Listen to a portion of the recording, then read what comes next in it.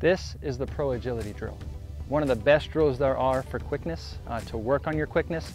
That way you're ready out here to be explosive. Okay, everything in the game of baseball is explosive, from 0 to 100% as quick as I possibly can. So use this drill and help that out, all right? How this drill works is we're starting at the middle cone, all right? When you say go, we're gonna go right, sprint 5 yards that way, touch the cone, sprint all the way through to the far cone, 10 yards, touch, then sprint another 5 yards right through the middle, okay? It's called the 5-10-5 drill a lot of times if you ever hear that, but it is one of the most used quickness drills that I've seen out there, okay? Like I said, I started by running right in this first drill, first example.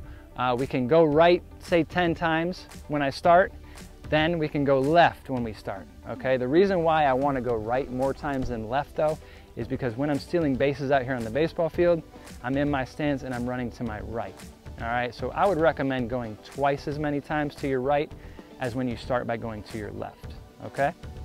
With two people, there's a couple ways you can do this. You can have one person facing the other person on each side of the cone. You tell them we're gonna go right, run to your right, and they'll take off, racing to the middle cone again, 5, 10, 5, the winner getting across the middle cone first. Or you can have them face each other. You'll tell one person to move first and the other person has to mirror them. So if they run that way to start, this person has to try to catch and beat them to the center cone, which is very, very hard, but it'll challenge your athletes, all right? So use this drill, 5 yards, 10 yards, finish through the cone for 5 yards, all right? Just as so. I'm not gonna go hard, but I will show you exactly how it's done. 5 yards, touch, run through 10 yards, touch, explode through the center. This is your finish line. Use this drill and improve that quickness. This is the top end speed drill, okay? This drill is designed for making that turnaround second base and exploding the third base for that triple instead of being out. We're safe. Or if we're running the 60-yard dash, when the wall hits you at yard 50, we can push through that last 10 yards and be as quick there as we were for our first 10 yards, okay? How this drill works is we start at the first cone. We have another cone halfway between the first and the third cone, okay? If you're running the 60 or if you're an older guy, I would advise you to go about 80 yards total. So the first cone's here, 40 yards is the middle cone. The far cone is 80 yards, all right? If you're a youngster, maybe we shorten it down to a 40-yard distance. 20 yards is the middle point, all right? And we set our cones that way. As you get faster and more endurance, you can push these cones out further and further, all right? Now, we run from the first cone to the second cone and we're going 50%. Really working on form, eye socket to hip pocket with our arms, not crossing over each other and getting the knees up and out. All right, working on form, going 50%. As soon as you hit the middle cone, you turn it up to 100%.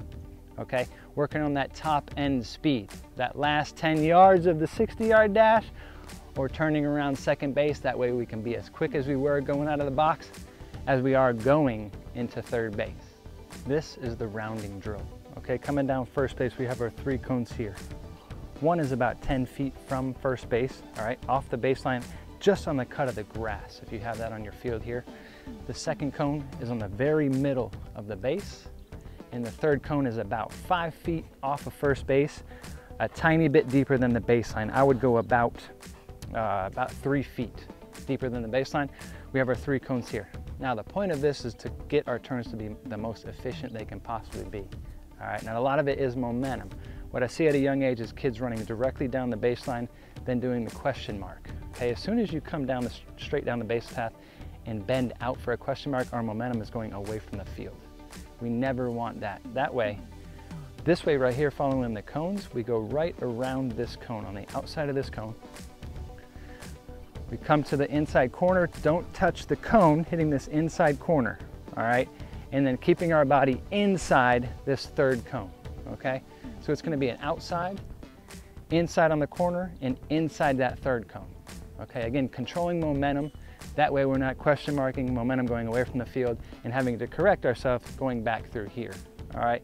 Maybe the most important cone is this second cone here, keeping us from touching the middle of the base. We wanna be as efficient and as good as we can possibly be at hitting this inside corner of the base, whether it's with the left or the right, whichever times up with the base. What we don't want here is to chop my feet, that way I get my left or I get my right, whatever you wanna do. Our stride lengths will determine which foot hits the base, okay? So like I said, outside the first cone, inside the second cone, inside the third cone, and head on to second base. This drill is called the momentum drill, used for all infielders except the first baseman, third, short, and second, positions that require momentum as we catch it. This is a great drill for you. All right, cones are set up 2 cones directly in line to where the ball's coming from. Okay, whether you have a coach flipping or you're facing home plate, that's where we want the first 2 cones to be aligned with. The other cone is going to be slightly offset to the right, assuming we're right-handed throwers. Okay, point of this drill is to create momentum. Youth ball players a lot of times will sit directly behind the ball. They don't give their eyes any angle on the hop, can't see the depth, and they get flat-footed. All right, this drill is actually going to eliminate 2 of those things. All right, and create better momentum and also better ability to read the hops. Okay, so we're starting behind this first cone here. For this drill right here, I have a ball sitting on the third cone. That's assuming I don't have someone to roll me a ball. Okay, so I'll run it through both versions of this drill. The first time is having the ball on the third cone. All right, so you're in fielding position as if you just took your prep step. You're breaking to the right around this second cone and committing the left foot at time of catch. Okay, so instead of attacking the ball from directly behind it, we're getting slightly out of the path of the ball, attacking on the right side of the ball, and committing the left foot through the baseball, creating momentum and giving our eyes some depth perception on the hop. Okay, that might even be the most important part of this drill. Okay, so in full motion, it should look like this: a prep step, chopping through. Okay, you can either have your ball player pick that ball up and throw it, or pick the ball up and just hold it to center, whatever you want to do with that. Okay, now if you have someone to roll, we'll just eliminate this ball here, tighten these cones up slightly, and have our coach or parent roll the ball directly at this third cone here. Okay, our ball player is going to catch the ball right in front of that. As soon as he sees you release the ball, he's breaking around the cone, committing the left foot, creating momentum through that ball, and making the play to first. Okay, creating momentum and creating some depth perception for your eyes by getting slightly on the side of the baseball is the name of the game for this drill. This is the catching zone drill. All right, I'm going to walk you through this. What we have is a ball and a cone to my left, a ball on a cone in front of me, and a ball on a cone to my right. All right, starting with the one in the middle, you'll have your ball player take his prep step, attack this ball as if it was a ground ball. Okay, so attacking slightly to the right, committing the left foot through it. Okay, what it should look like in fast motion is a prep step, attack, time it, boom. Okay, working on center and separate. Okay, I know that was pretty quick, but making sure we center the ball in each of these locations. All right, so that's how the one in front of me should look. The ball to my right, prep step, attack through it, left foot's coming through the backhand. Okay, it's best to do with bare hands here, that way you can actually grab the ball, but make sure right foot's tucking close to the path of the ball and the left foot is coming through as I catch. Again, center and separate to make a throw. So in fast motion, it should look like this: prep step, attack, left foot through, boom, center and separate. Okay, making sure we're in line to make the throw. Lastly, the ball to my left. Okay, prep step, catching this ball outside my stance as I commit my left foot. Left foot lands, catch, center, and separate. Okay, notice I turn front side on this one. Okay, what I mean by that is I don't spin. So in fast motion, prep step, attack, left foot commits, center, separate. Okay, a variation to this drill is you can push this cone back, prep step, now I attack. Notice how catch point is behind my hip.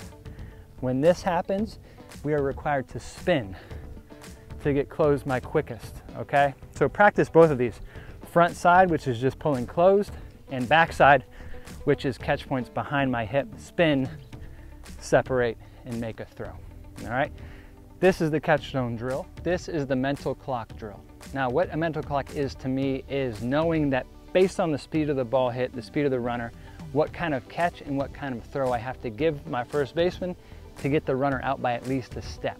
Okay, it's no accident that big leaguers are getting runners out by a step or two, or if you watch minor leaguers especially, all plays over there are pretty close. Okay, they're not making throws on the run when they don't have to. I'm giving you my most efficient catch and most efficient throw with my best balance I'm able to give you on each and every play, okay?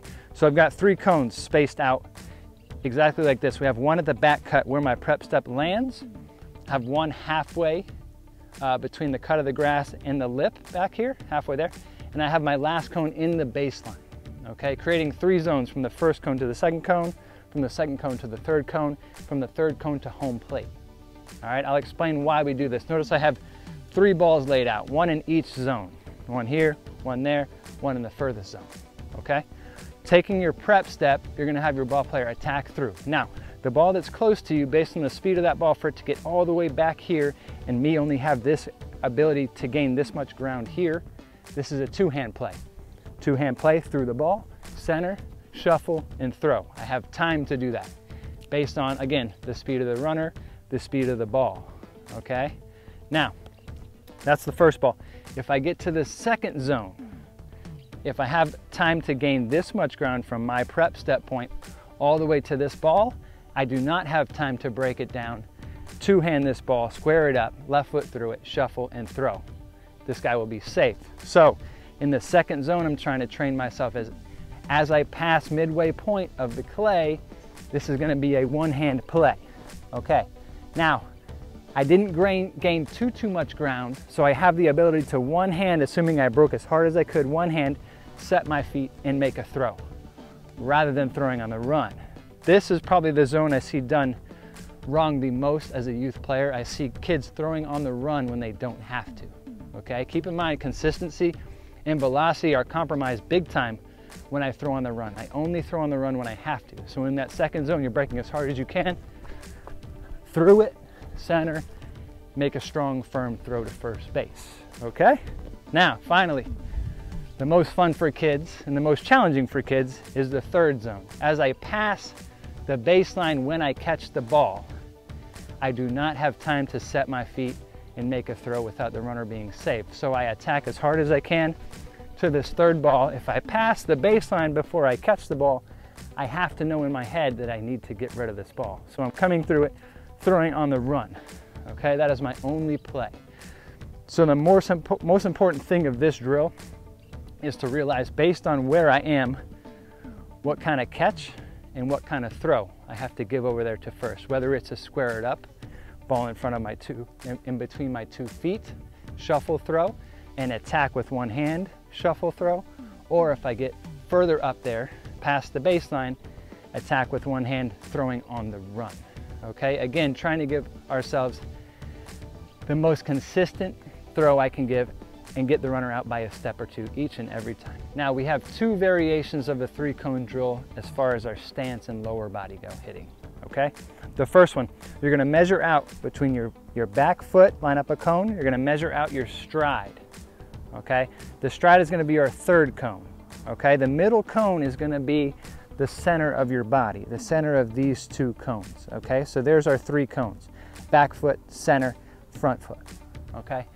In this drill, you'll take your normal stance, you'll stride to the far cone, and you'll drive the knee even with the 2nd cone, the middle cone, okay? The whole goal of this drill is to keep your body centered at contact. A lot of youth baseball players, their head will go forward, their knee will kind of spin backwards, and you'll get this kind of line within your body.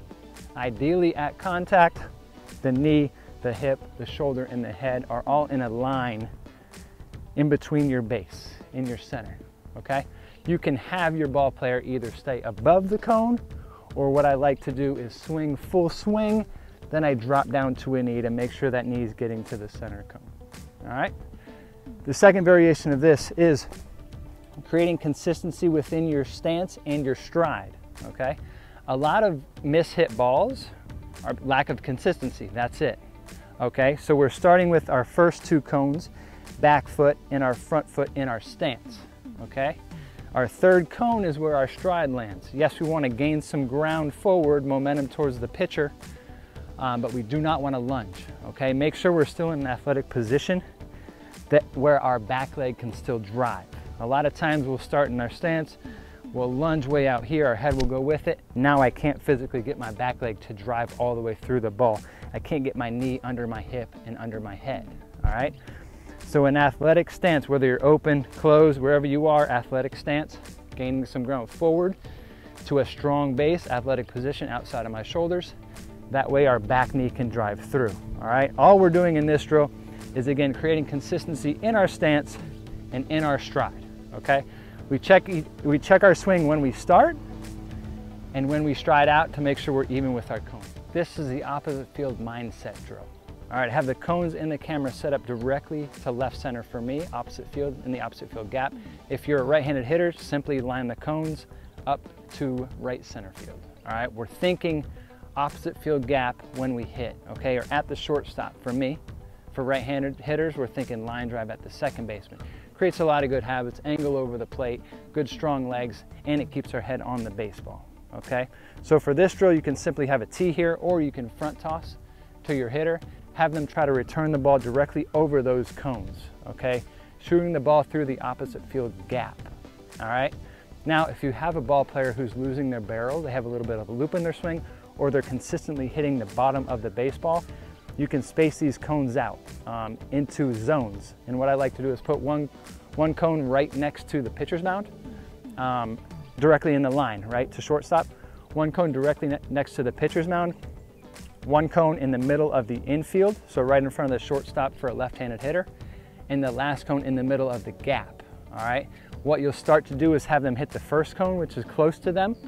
Try to hit that cone with as many swings as you can, all right, to try to get them to be a little bit more direct to the baseball, keep the barrel above their hands a little bit longer. Then you can progress to the second cone. Have them try to hit the second cone. Finally, where we want them to hit the ball is the third cone, all right? Then you can move to the third cone once we get some consistency, all right? What we don't want to do is try to go for the third cone immediately, especially if the hitter has a little bit of a drop in their back shoulder or a loop in their swing. It'll only create a little bit more of a loop, all right? So trying to get them to stay over the baseball a little bit more, be a little bit more direct with the knob, and keeping their barrel above their hands is why we aim for the first cone first, all right? So there's a couple variations of this opposite field mindset drill that I hope help. Thanks, guys.